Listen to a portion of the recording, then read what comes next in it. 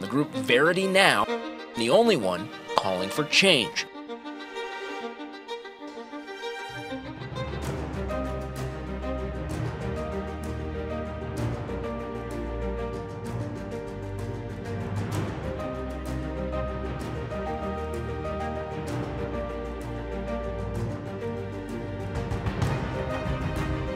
The use of crash test dummies that simulate men, women, and children. A University of Virginia study which found that a seatbelt wearing woman is 73% more likely to be seriously injured in a frontal car crash than a man. We are talking about thousands of lives and serious injuries that can be saved if we employ female crash test dummies in our rating systems with regard to crash test worthiness for cars. NHTSA needs to require that female crash test dummies be used in the driver's seat for all tests in the NCAP 5-star safety rating program. They don't even attempt to test car safety on the female body.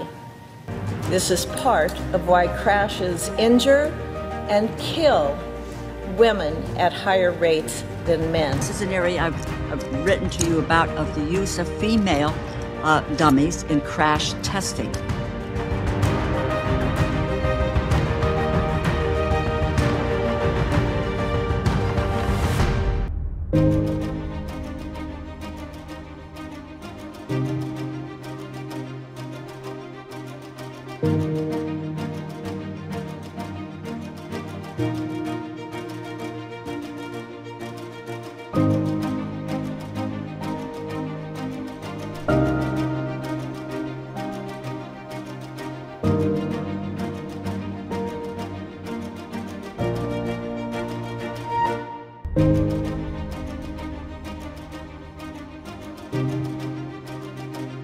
It's yet another example of a gender bias with very real physical consequences.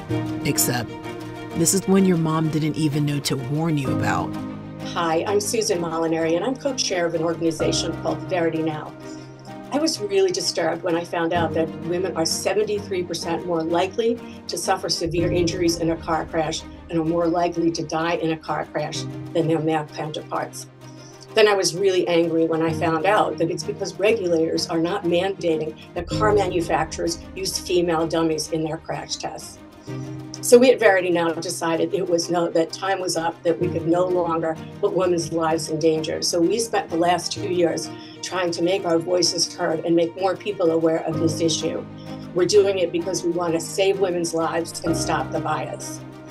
Now, over these last 2 years, we've had some great success from taking this from an issue no one ever heard of to one that people throughout the country really care about. Importantly, we have legislators in the Capitol on both sides of the aisle, in the House and the Senate, who have taken up and championed our cause.